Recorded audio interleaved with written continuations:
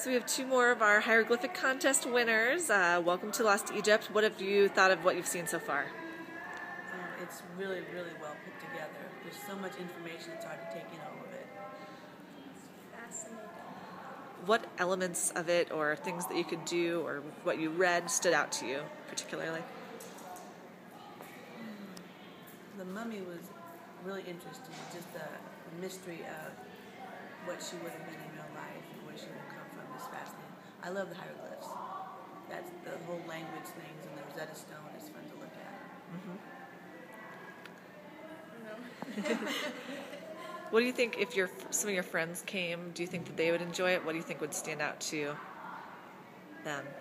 I definitely think they would enjoy it, but I think it's different for each person. I think just the fact that you can figure out what happened, and you can find out what people's daily lives were just by looking at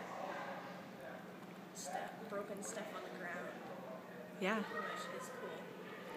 So we're opening on Friday. What would you say to people who are thinking about coming but aren't really sure? They should definitely come. They should definitely come. There's a lot of, it's educational, but it's fun education. It just like draws you in to look at all the different pieces.